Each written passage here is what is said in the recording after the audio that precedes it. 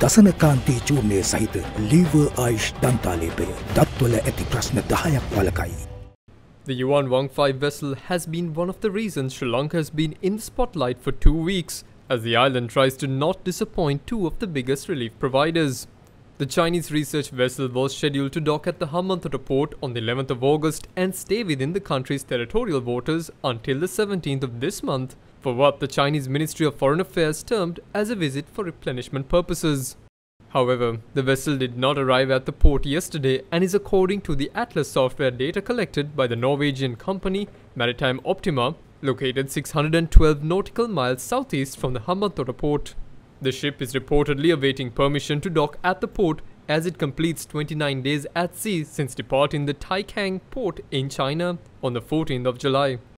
According to the article published by the Washington Post, the Chinese research vessel has been a source of arising tensions and the symbol of mounting geopolitical tug-of-war between not only India and China but the United States as well. The article went on to say that Indian and US officials have strongly pressured the Sri Lankan government to revoke access to the port, following which Sri Lanka's foreign ministry requested the Chinese officials to reconsider the arrival date of Yuan 15 vessel to the country.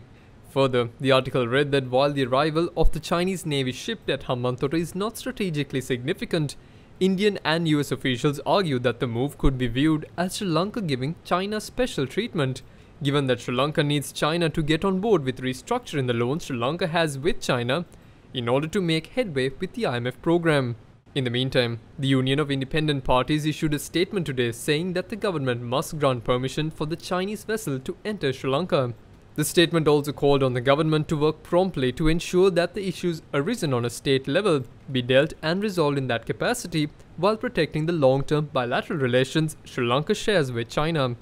The Union of Independent Parties also stated that Sri Lanka will not be able to bear the brunt of misunderstandings and estrangement that might take between Sri Lanka, India and China, as both the countries have provided economic aid to the country. 8 representatives, including the leader of the National Freedom Front, Vimal Weerawansa, leader of the Pivituru Heloramaya, Udaya Gammanpila, General Secretary of the Democratic Left Front, Vasudeva Nayanakara, signed the announcement issued by the Union of Independent Parties.